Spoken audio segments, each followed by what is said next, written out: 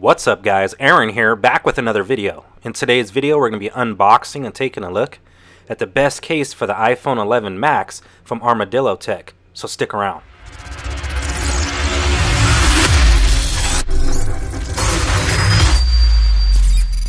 Welcome back, and huge shout out to the folks over at ArmadilloTek for sending out this case, which is a prototype case for the iPhone 11 Max. Now I'd just like to mention that this is a TO sample and once again a prototype case, so this case will be more redefined once the iPhone 11 Max is released. Also, I'd like to mention that I will be getting all three prototypes of the iPhone 11. So I will be getting the iPhone 11, the iPhone 11 Max, and the iPhone 11R. I will be getting physical prototypes of all three devices, so once I do, I will be making another video covering this case, showing exactly how the 11 Max will fit inside the case itself. So make sure you're subscribed and hit that bell icon so you don't miss that important content. So without further delay, let's go ahead and take a look at this iPhone 11 case from ArmadilloTek. Upon picking up the case, I have to say that it definitely feels very well built. Now ArmadilloTek makes some very nice rugged cases, and this case definitely looks like it falls into that category. As you can see, we have 5 different Torx screws, along with some ArmadilloTek branding on the kickstand that we'll talk more about here in a second. And as you can see, the case is also reinforced on all 4 corners. The interior portion of the case has a honeycomb or a hexagon style pattern, which is extremely soft, and we also get a little more ArmadilloTek branding.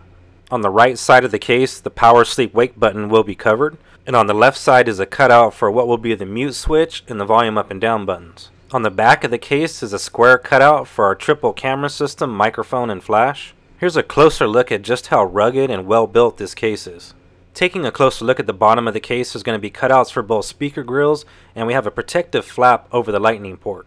Now the front section of this case does pop off, so with that being said, I'm going to go ahead and pop the front off, and just for fun I'm going to go ahead and place the iPhone XS Max into the case and see how big a difference that camera lens looks on the back. So here's that dual vertical camera system, microphone, and flash, and you can see just how much more space adding that wide angle lens is going to mean. Now of course Apple won't be changing any kind of ports, so all those match up. So the lightning port, both speaker grills, as well as the cutout for the mute switch, the volume up and down buttons, all match up. This case is also going to come with that built-in kickstand, and it appears to be a very well built kickstand, not the real flimsy type that some manufacturers do make. This case looks like it's going to be an excellent case for your iPhone 11 Max. However, let me know what you think down in the comment section below. Now once again, I will be receiving an iPhone 11 Max here in the studio, so I will be putting that inside the case and taking a closer look and revisiting this case very soon. Anyways guys, that's going to do it for me in this video. I hope you liked this first look at one of the first cases available for the iPhone 11 Max. If you did, please be sure to smash that like button down below. Also subscribe to the channel to be notified of future content. As I mentioned earlier, my name is Aaron, and I'll see you guys on the next one.